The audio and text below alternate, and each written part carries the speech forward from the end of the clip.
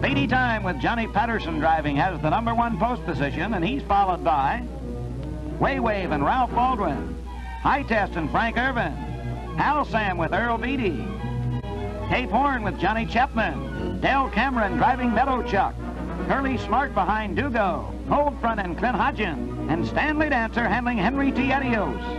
Riley Couch moving in behind the gate. Speedy Time on the rail. Way Wave and High Test. And Al Sam's the first one out of that gate.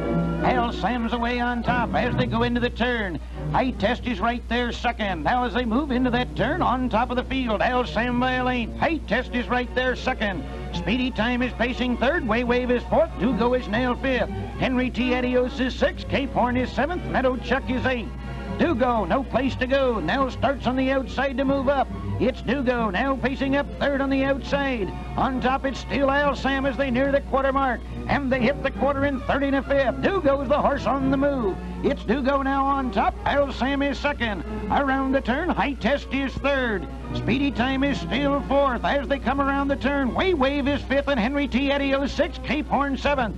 Way Wave moving out of the 5-hole and Henry T. Adios is right after. It's Way Wave and Henry T. Adios moving up on the outside. Dugo has the lead as they come down to the halfway mark. But on the outside, Way Wave is challenging for and going to get that lead. And that's Henry T. Adios following her closely, and Cape Horn is 3 horses back. As they go into the turn, they were down to half in 1 1/5. Moving to the back stretch now. It's Dugo, but Way Wave has the lead. Dugo is second, but Henry T. Adios is challenging for that position. As they straighten out on the back stretch, it's Way Wave on top. Henry T. Adios second. Dugo is third. Al Sam is fourth. Cape Horn is nailed fifth. High Test is sixth. Speedy Time is seventh. Meadow Chuck is eighth. As they move down to the 3/4 mark, on the lead, it's Way Wave by a length now. Henry T. Adios is second. The 3/4 time, 1:31 3/5. As they round that turn, it's Way Wave and Henry T. Adios. It's those two. High Test is still up in contention around the turn. But on the front end, it's Way Wave, and it's Henry T. Adios second. Al Sammy's third. High Test is fourth on the outside. Cape Horn is fifth.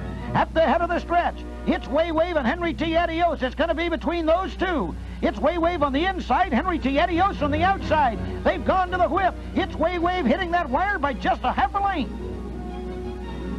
And Way Wave becomes only the 4th filly ever to win a heat of the Little Brown Jug.